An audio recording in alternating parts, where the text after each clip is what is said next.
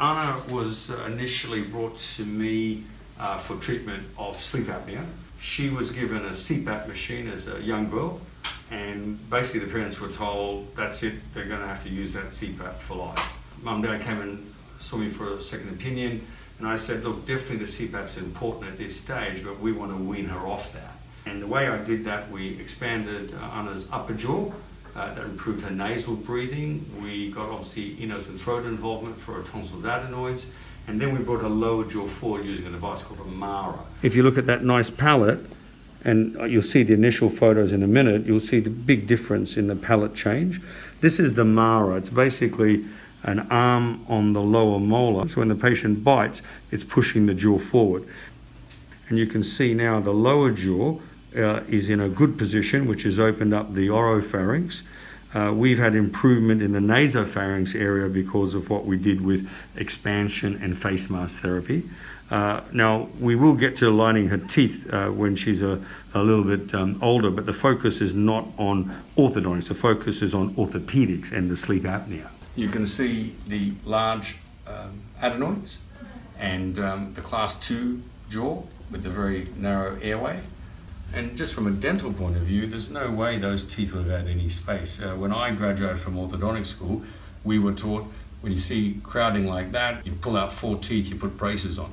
Pulling teeth out is going to make the jaw narrow. It's going to worsen her sleep problems. So what we've done is widen the palate to make room for the teeth, bring the maxilla forward with a face mask, and the mandible forward with a MARA. So we're opening up all these parts of the pharynx that normally would be obstructed, and that's got her off her CPAP.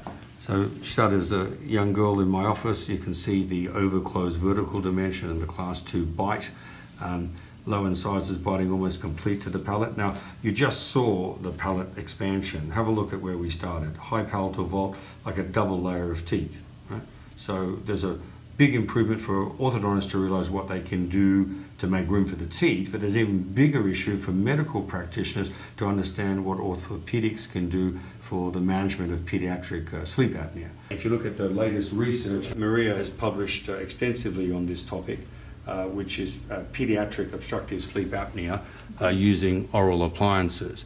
And what she discusses in this excellent article, which is part of the European Respiratory Society's actual guidelines, is how orthodontic treatment in children with expansion of the palate should be one of the first lines of treatment for patients, as opposed to the older approach, which was simply to put everyone on a CPAP. And I'm happy if anyone who's watching this wants a copy of this article to send them that, because it's an excellent read that allows people to understand you do need CPAP, but you don't want to keep people on CPAP forever.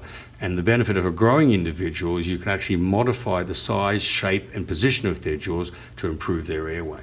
I'm quite happy that I don't have to wear a mask anymore. And I'm really glad that I'm doing this while I'm young, and I'll be the one with shining teeth when I get to high school.